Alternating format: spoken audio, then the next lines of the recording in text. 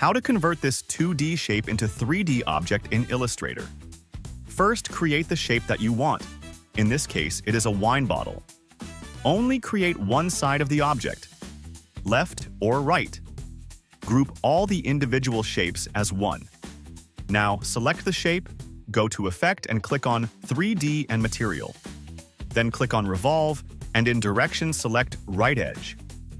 Adjust X, Y, Z axis and perspective value as you need.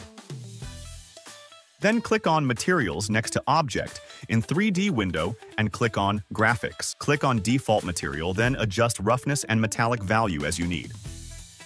Move on to Lighting tab next to Material. Here you can adjust lighting of 3D object as your scene requirement.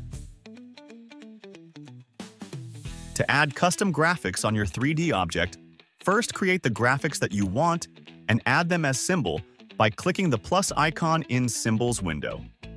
Leave the default options and hit OK.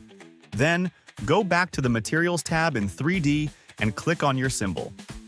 Adjust the scaling, rotation, and placement of your symbol. You can also add multiple graphics if needed. The best part is, you can still edit the colors of your 3D object by simply selecting that particular shape in your grouped object. If the video helped you, then hit the like, share, and subscribe button.